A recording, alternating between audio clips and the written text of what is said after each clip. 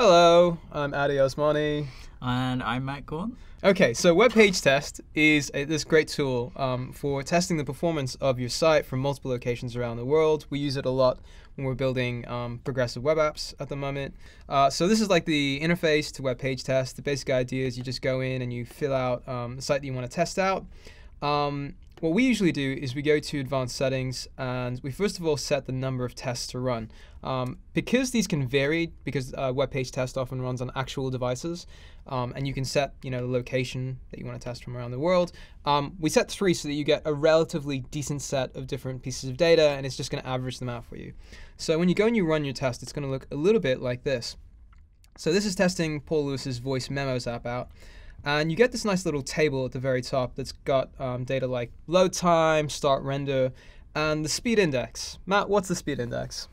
I believe the speed index is basically the visual completeness of the page relative to all the pages on the internet. You were right, sir. You were right. And it also includes like the timeline breakdown and screenshots, just showing you all that nice stuff.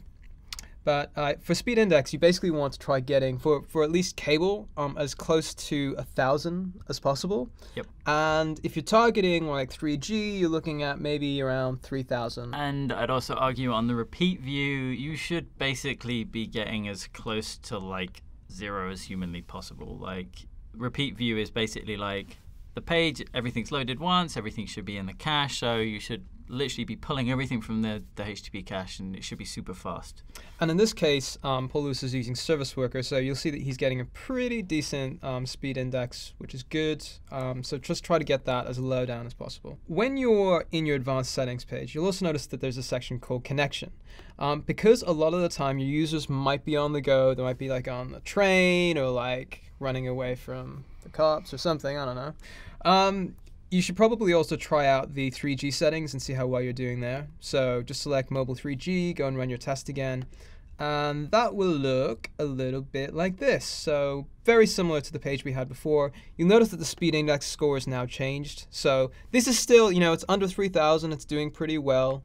Speed index for repeat views also gone up. It should probably be a little bit lower. I think it's nice basically to get something that is out of your control. I think that's the main reason why I use this. Is it's something like my environment where I'm running these tests can't be affected. It's just WebPageTest is an independent party, so it's good. It's good. It's solid.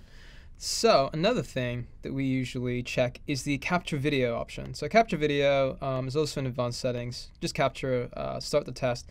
And when you do that, you'll get this video. So on that tab that we were on before, you'll notice that there's this little link called Film Strip View. Click that. And it'll actually give you a film strip showing you all of the frames that were captured over time. And this is super useful for actually getting to see things like first meaningful paint. So here we can see at around 2 seconds, we actually got like some of the top toolbar being drawn and the material design fab icon. We have some text. We've got a loader showing. And you can see the progression through to, I would say 4 seconds is about when you get your proper first meaningful paint in place. Some members of the Chrome team say first meaningful paint is when you've got like actual text showing up on the screen. So 4 seconds is how long that took. And this is 3G as well. Paul Lewis does really well on the cable scores for this stuff. You can also get a video view. So remember, we captured video. If we go to the video view here, you can actually see, all these frames are playing back, and it shows you the progression through to 4 seconds until we've actually got visual completeness. So that's useful as well. Back on WebPageTest, if you go to Chrome, so there's a dedicated Chrome tab here with a few extra options in there. One of them is Capture DevTools Timeline. Now, if you check that and you go and you do a recording, you'll actually get this little timeline option in the very left in a column. You can download a Chrome DevTools timeline there, and then you can open up in DevTools. You can just like go to your timeline view, load the JSON file, and load that in there. You can also just click View, and it will show you that timeline in a tab. There's another tab on WebPageTest here called Visual Comparison. Now this is super useful for, like, let's say you've got some assumptions you want to check out, like you've got a new UI that you want to ship, and you want to see how much, how well it compares performance-wise to your old one, or like you want to see what the impact of ads are on your page and stuff like that. Like, it's good if you had like staging versus release and you've done a load of performance work. You want to make sure that you are actually doing well. Because I'm a jerk, I'm just going to use this to compare the performance of like some of the apps our team have been building. And it looks a little bit like this. So I've got Paul Lewis, Jake, Kinlan, and me. And you can see the progression of visual completeness here. You know, half a second we still have a white screen, then around 0.7. Oh look, Jake's got some content loading up, and Paul Kinlan's air horner app, which is basically has nothing, but it's the fastest thing there is there. I do like how it loads and then it's just like done. But you can see the progression, like around 1 second, I've actually got some content here. Jake's already got all those text and everything going. I think he's using streams and other... You had to say it, didn't you? Streams! Streams and other magic. And this is just really nice for being able to compare visual completeness across a few different builds of things. Another option on WebPageTest under Advanced is the ability to disable JavaScript, which is useful if you want to like check out the impact of like third-party resources and ads and stuff like that. It's also useful if you just want to see like what happens if you're in a browser where, like, let's say hypothetically your JavaScript failed and you're relying on it heavily. You could find out. Yeah.